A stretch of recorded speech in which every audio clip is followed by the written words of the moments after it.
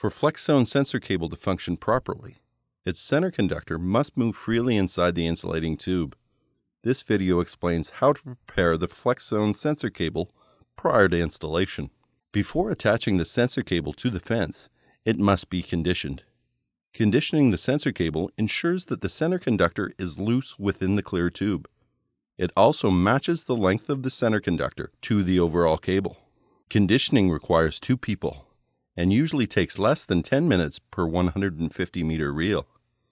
You will require a 1 meter wood dowel or rod to dispense the cable, a utility knife or coaxial cable cutter to strip the cable, and 2 pairs of pliers to grip the center conductor.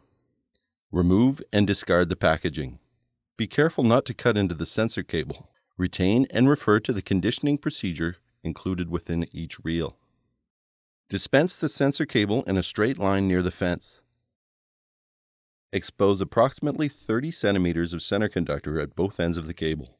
Do not nick the center conductor, or it may snap during the conditioning procedure. At each end of the cable, cut a 2.5 centimeter length of the removed cable tube. Thread the exposed center conductor through the cable tube and tie it off near the end. This will prevent the inner conductor from accidentally slipping into the cable tube during the conditioning process.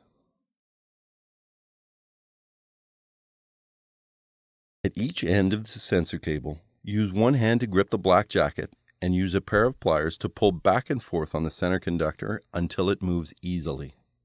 Initially, there will be some resistance, but once the center conductor is conditioned, it will move back and forth easily.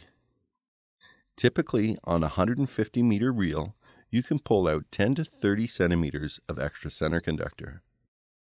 Once completed, fold the center conductor back over the black cable and secure it with tie wraps or tape so it cannot move during installation.